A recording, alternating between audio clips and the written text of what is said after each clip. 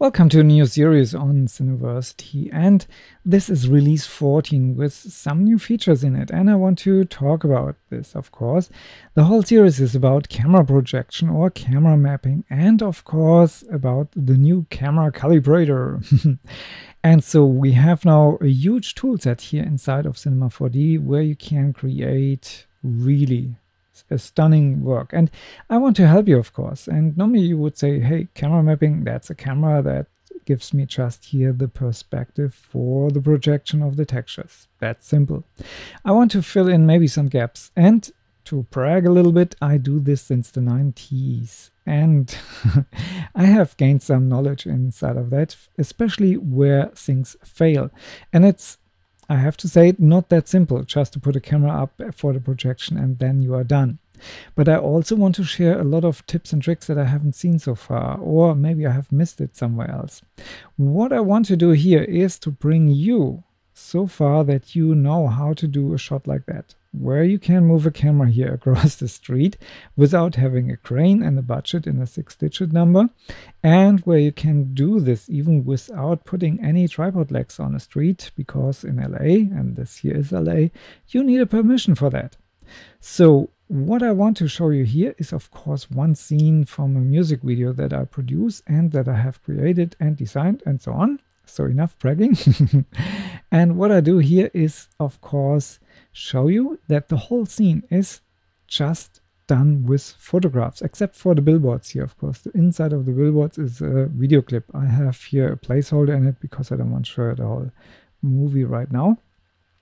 And so the idea of the whole clip that I had here was the song is about LA, and so I wanted to interweave the whole song with LA. So they jump out of the billboard here, not literally, just in this way here, that the camera goes out and then it goes to another billboard. And in that short moment where I do something like a cut, I show you LA in that way.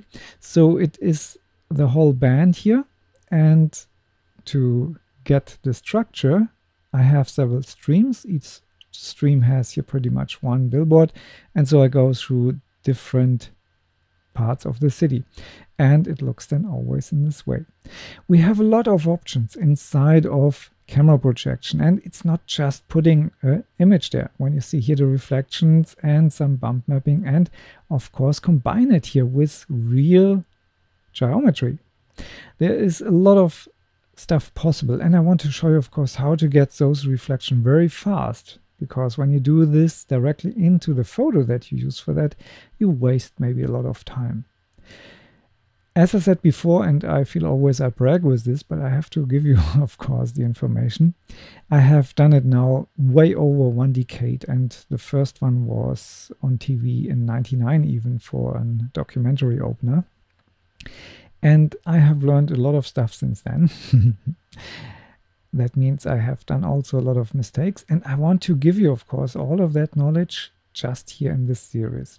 The series by itself builds up on the idea that I want to bring you the knowledge that you need in different steps.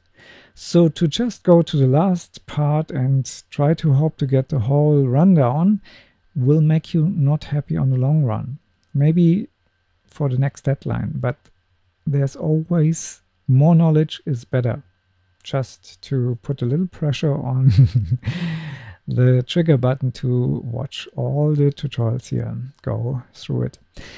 So enough of educational instruction. What I want to do here is pretty simple, and for that we go then immediately to another scene. But first of all, I go here to my editor camera, and I go here out of the scene, and that is the whole scene here. That's the whole thing here. And you see, it's nearly nothing. But I can show you that, of course. Here in the picture view, I have prepared this, and it's not very big. It's just a preview. And here you see another one inside, so it's maybe a little bit confusing. But you see, there is a lot of parallax in it. And this is only a dummy shot because I'm in the middle of the production. And so you get here a lot of parallax, a lot of movement.